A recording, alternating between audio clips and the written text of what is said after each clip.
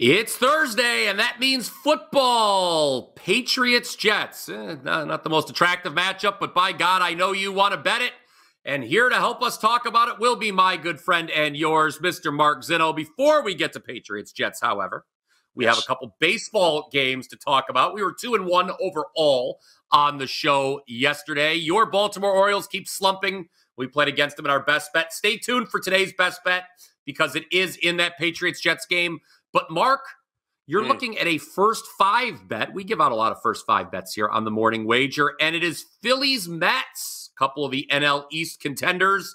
Taijuan Walker, he was demoted back to the bullpen for the Phillies. Now he's starting again today. What do we do with this one? Well, yeah, it is an interesting set of circumstances here because I find myself often in this business doing things that I'd rather be awake for a colonoscopy. And one of them is backing Luis Severino to do anything when it comes to pitching. But we're going to do that today because Taijuan Walker, not that Taiwan over there, the Taiwan that pitches for the Phillies. Yeah, he may as well be over there because he stinks. I'm sure there are better pitchers in Taiwan, the country, than Taijuan Walker. So Walker has been a dumpster fire, as you mentioned. He's absolutely awful. There's nothing about him that is redeeming at this point in time. Why he's getting a start in what could be one of the bigger series for the Phillies with a chance, I think, to clinch this thing, right? Given where the rest of these teams are, at least knock the Mets out of it. Anyway, he's on the mound tonight. Severino for the Mets at home this year, a 2.86 ERA. He's 6-2 as far as a record is concerned in 15 starts. Opposing hitters batting .231 against him. He's kept the ball in the ballpark, only allowed 8 home runs on the year. And again, this is a guy right now that the Mets have learned to trust every 5 days. So last time I trusted Luis Severino, it was 2018. So there is that. But I do like this spot here. The Mets are clearly the more desperate team. They're in the thick of the wild card race. They have home field advantage in a big 4-game series where they know they've got to get the first game. So if the Mets can't get to Taijuan Walker early, guess what? They're dead in the water. This is their best chance to steal the first game, get a little momentum here. They get to Walker early. I know this number is a little bit juicy here, but I'm willing to back the Mets, keep the tie in my back pocket for whatever reason if we're 1-1, 2-2. But the Mets should be able to push at least 2 or 3 across against Taijuan Walker here. If they can't, they're probably dead in the water and the Phillies are winning the game outright. So we'll do Mets first 5 money line here. A little bit of a heftier number for my half of the double. Yeah, just to follow up on something Mark said there about the Phillies and obviously the Phillies are going to make the playoffs. Their magic number to make the playoffs is 1, so they can clinch a playoff spot with a win tonight.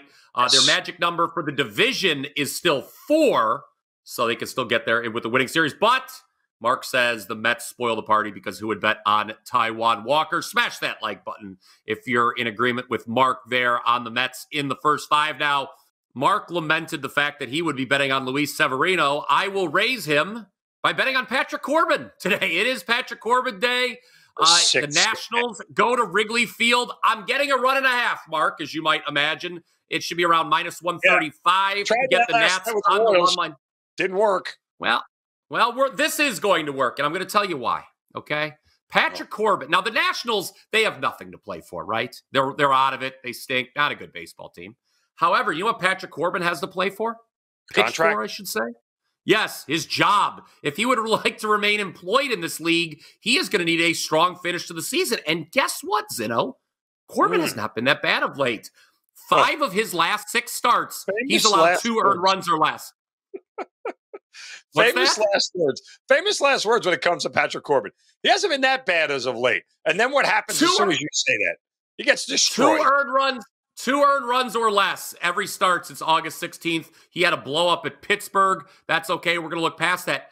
Look, the Cubs right now, they've really gotten up. They're done. They're not making the playoffs. Last night, Milwaukee clinched the NL Central pennant. Tip of the cap to them. The Cubs are not catching. They're far enough out. It would take a miracle for them to catch up to the 3 teams competing for those last 2 wildcard spots. So they come into this series a demoralized bunch. Very little to play for. I've talked about it on WagerTalk TV, various shows all week long, I feel. The Cubs at home average a full run less per game than what they average on the road. Let's talk about the split. They're 4th on the road in scoring, just 25th at home. So give me the 1.5 with Washington here. Corbin, He needs to pitch well to stay employed. I'll bank on him doing it. Javier Assad to start for the Cubs. He hasn't been knocking them dead. Team's lost his last 2 starts. The Cubs, oh, by the way, have just 2 wins in their last 7 games after they were so red hot in August. Washington plus 1.5 is my half of the double play to go along with Mark Zinno laying the half run with the Mets in the first 5. I'll put a little more feather in your cap. The Cubs, top 10 in strikeout rate at home this year. So I always enjoy, it's always an extra added plus when you're playing against a team with a high strikeout rate, right? Because chances are they swing and miss like I do in the dating world, but different.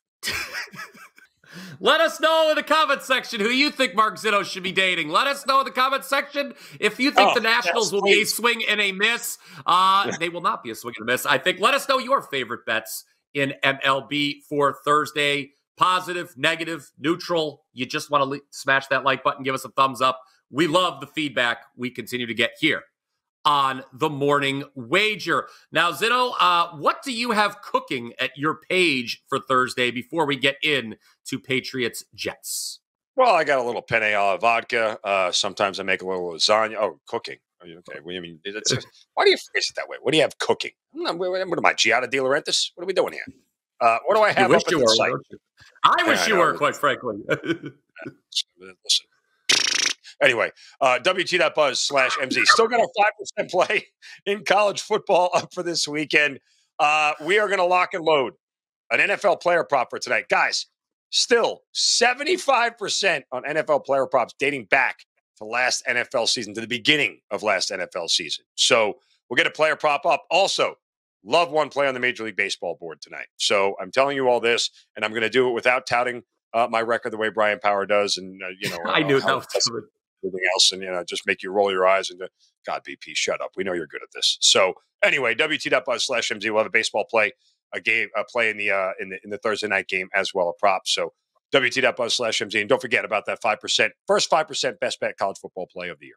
2 things. 1, you literally touted your record about a minute ago. Number 2, I've got 2 early plays for Thursday.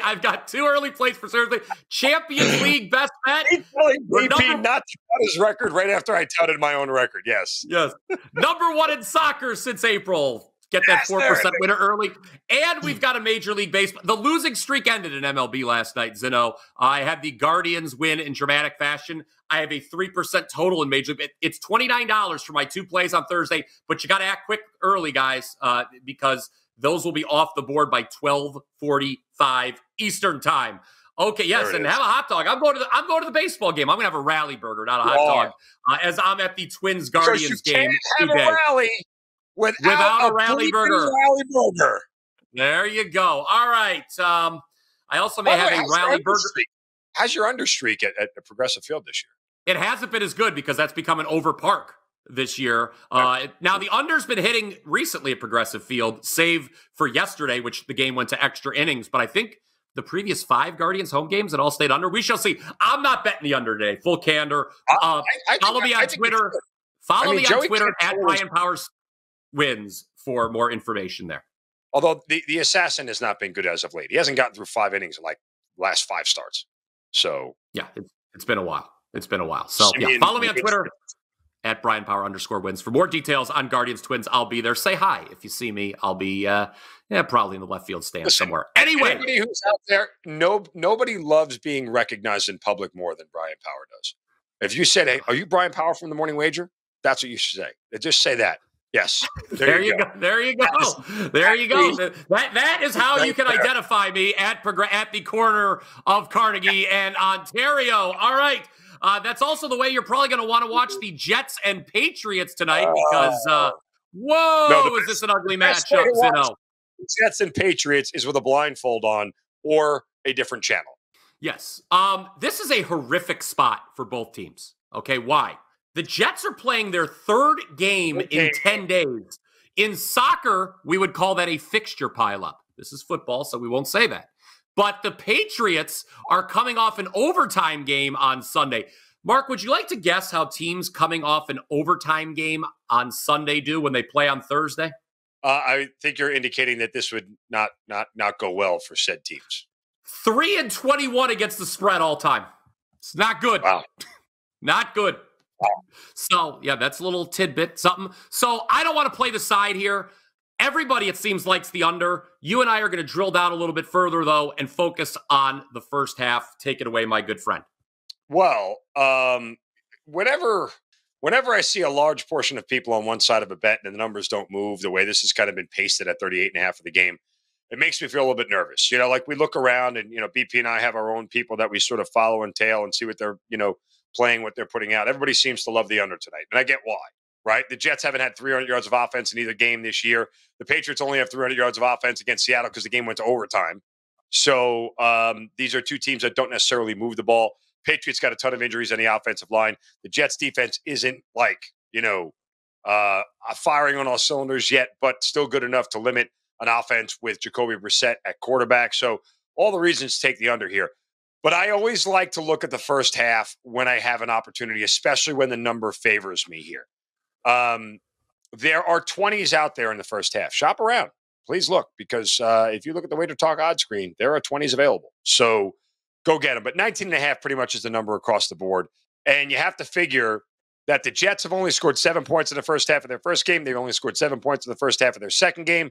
The Patriots they got 13 points against the Bengals. But again, a lot of that was the Bengals turnovers, some fortunate field position for the Patriots that got them there. I just don't think either one of these teams are going to come out hot. The Patriots like to run the ball. They haven't thrown for more than 150 yards this year. So you're going to see a very, very slow pace. The Jets clearly have scored more in the second half than they have in the first. I could envision a world, BP, where this is 10-3 at halftime, and you get into the 21-10 range, and a garbage touchdown, whatever it may be, and a 2-point conversion get you over something to or 20-13 late, something like that. I mean, if it's not going under early, it's not going under late. If this thing goes over 20 in the first half, guess what? It's going to go over for the game. So I don't mind the 19.5. The 20 is obviously a better number that gets us 13-7, gets us 10-10, 17-3, even if one team is that far ahead of it. You got plenty more options for a push at 20, but I don't even mind the 19.5. First half under tonight between Jets and Pats. Yeah, we were talking before the show. The Patriots' first half team total is set at 7.5. 7.5. So they are not expecting a lot of points from the visitors early in that one. All right, yep, that is our show best bet. Under the first half for Patriots Jets. Nothing for me on the college game tonight. I'm going to start rolling out, if you go to wt.buzz/BP, my football plays for the weekend. I'm going to have a 5% play in college. NFL, we swept last week, week 2, 4-0. My top two sides are already locked and loaded for Sunday. I'll say this about Sunday, Mark. Obviously, underdogs have ruled the day. That's good for me. I mean, obviously, if the underdogs rule the day, generally, I like underdogs. I would tread carefully with some of the bigger, nastier underdogs on Sunday. I think, Pete, you're going to hear a lot about trends and how well they've done. Yep. I think teams like the Giants, the Rams, the Broncos, I'm not running necessarily to the window to play any of those three. There will, of course, be some live dogs, and I hopefully will be on a few of them. But tread care, because the favorites ruled in week 1, the underdogs barked in week 2. It'll probably be somewhere in the middle on Sunday, I bet. Sure. I would say this much. This card on Sunday to the NFL, to me, looks a lot like a visit to the strip club, because there's a whole lot of teasing going on. And that's really what it boils down to. There are some amazing teaser candidates this week in spots that we absolutely love. We'll divulge more of that tomorrow, but we have to kind of see how the injury report goes in certain cases, i.e. Justin Jefferson in Minnesota, Justin Herbert with the Chargers. If these guys are playing, there are prime teaser candidates across the board. It's just a matter of drilling down the right one for the right reason. We'll go over some of that stuff tomorrow, but I genuinely think that I don't know what this hand signal is. What is? I was drilling. I don't know, like I've ever used a drill before. Okay, they're like, I don't know. Of some sort. Drilling, but nonetheless, we'll get into that more tomorrow. What is hot route? What is red 7? What is hot route? I mean, that's what you just did. I don't know what this means. That was I thought that's how you drill. I was pulling. It looks like it was a gang sign. Like, not in a gang. Bloods and the Crips, they both like me. They both like me. That's the thing. Anyway. Any sort of gang initiation is like a snowball in hell. Okay. It just does not exist. I come from a tough neighborhood. Anyway, that does it for the morning wager. here on Thursday. We will be back on Friday college football to talk about nice Friday night college slate too. We'll talk about. Head on over to Mark's page. Head on over to my page. Winners galore. And here is the jingle. Like, comment, subscribe. If you have not done any of those three things, what are you waiting for? What are you waiting? I don't know. Why I am. All right, guys. Have a good day.